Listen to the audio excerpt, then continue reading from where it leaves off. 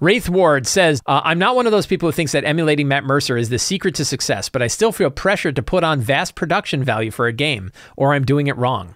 Irrational, yes, but there's no changing that the current era of TTRPGs is one steeped deep in the frills of fancy battle maps, lighting, special effects, ambient audio, and so forth.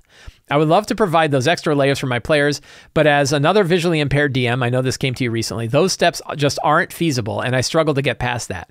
The reception of Baldur's Gate 3 has only increased my insecurities. Watching people who never got it or didn't care suddenly latch onto D&D because the experience was finally presented them in a fully visual package. I definitely think you're overweighting the value of those production value things. I really, both in my personal experiences, in talking with lots of other GMs about this, in studying and seeing and diving deep in this whole world of tabletop RPGs for basically the last 10 years, my primary activity, like the last 10 years, I can tell you that stuff is you're overweighting that stuff. Players want to watch their characters do fun things. They want to watch their characters in the story do fun things. And that might be mechanical things that they do. It might be story-focused things that they do. I have a significant investment in Dwarven Forge tabletop setups that I use, and I can tell you the amount of extra value that brings is maybe 10% to a game. I've actually done a little bit of surveying on this, and it comes to not only is it 10%, but a bad game with Dwarven Forge is still a terrible game. And a good game with Dwarven Forge is a good game. A good game without Dwarven Forge is also a good game. Good use of Dwarven Forge terrain, and I'm picking on that in particular because it's got lots of 3D effects, it's got lots of different stuff, maybe accounts for like a 10% improvement in the overall game. Maybe on a good day, if you really build the story around the environment and you use it a lot, maybe 20%.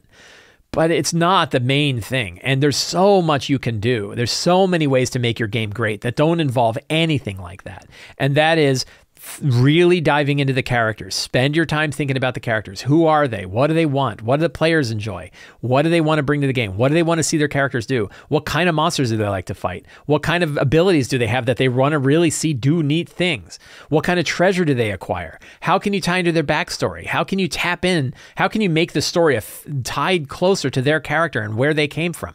How can you build those connections? All of these things have nothing to do with the AV description of it. I think that you are even overweighting it when you say there's no changing that the current era of TTRPGs is one steeped deep in the frills of fancy battle maps, lighting, special effects, ambient audio, and so forth. I don't think that's true. There are some platforms that do that. Foundry has a lot of that kind of stuff into it. Roll20 has some of it, but there are many people who use all different kinds of things. A lot of times with like music, I just grab a phone and I'm like, I guess I'll play my instrumental playlist that's just got a bunch of video game soundtracks on it. I don't spend a lot of time on it. There are so many other things that we can do to make our game great that are going to have a far bigger individual enjoyment for each player that don't involve any of these special effects things. Now, you say it's an irrational feeling, so you know that this isn't exactly where it's going, but I think it's really important to remember. And to me, what I would do and what I have done is when I feel that way of like, oh man, I didn't set up this thing, is instead I always go back to like, who are the characters and what can I do that's going to be cool for them? If during your prep, in the beginning of the prep, you said, write down all of the character names, who are all the characters, and then spend a little bit of time thinking about their background and a little bit of time thinking about the mechanics of their character and say, what can I do for their character in this next session? Is there a fun thing I can do from a combat perspective? Is there fun challenges that I can give them? You know, what are the things I can do? And it could be something as simple as they got a cloak of protection that protects them from cold. How can I have them get hit by cold damage so that they can enjoy the fact that they resisted cold? Stuff like that. I don't know how else to help except to really reinforce that all of the gewgaws and doodads and widgets and special effects and music and lighting and production value stuff does not matter nearly as much as building an environment so that your players are going to have an awesome time in the story of your game. That is really where it is. The production value is just not that big a deal.